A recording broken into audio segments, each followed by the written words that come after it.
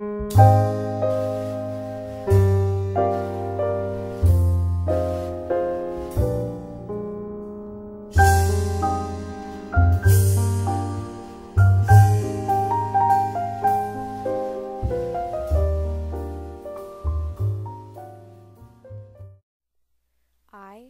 am Mary Bravebird.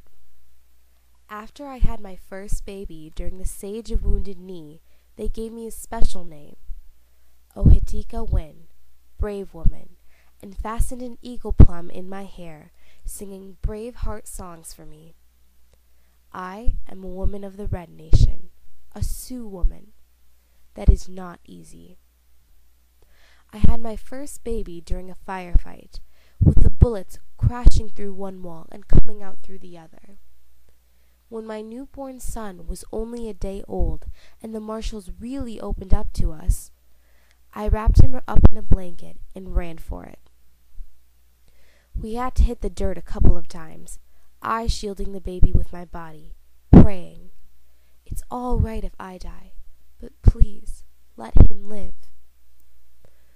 When I came out of Wounded Knee, I was not even healed up, but they put me in jail at Pine Ridge and took my baby away. I could not nurse.